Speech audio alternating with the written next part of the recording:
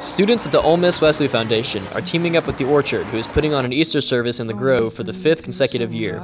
Pastor Pat Ward is eager to see how the service continues to bring the public and the church together. We really pride ourselves on being a church of the city. We want to connect with as much of our city as possible.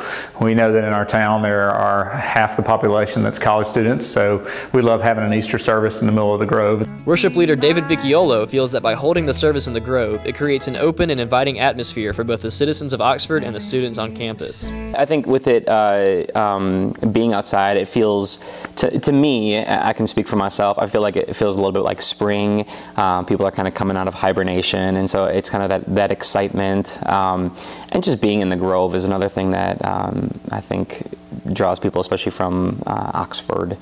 Ole Miss Wesley Assistant Director to Students Alex Crosby has enjoyed teaming up with The Orchard in the past for Easter to bring students to a local church atmosphere. It's something that we both kind of mutually benefit from, and it's just been a great opportunity to partner with the local Methodist church. We try to partner with all of them throughout the year, and this is kind of the big thing that we do with The Orchard, to kind of show that we're all on the same team, and yeah, it's a lot of fun.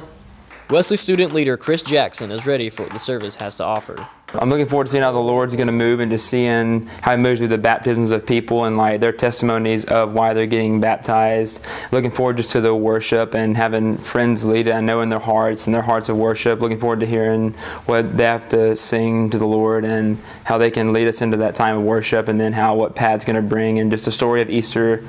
I love the story so much about how Jesus died and He resurrected just for us, just to save us, and just looking forward to seeing how people respond to the true message of the gospel.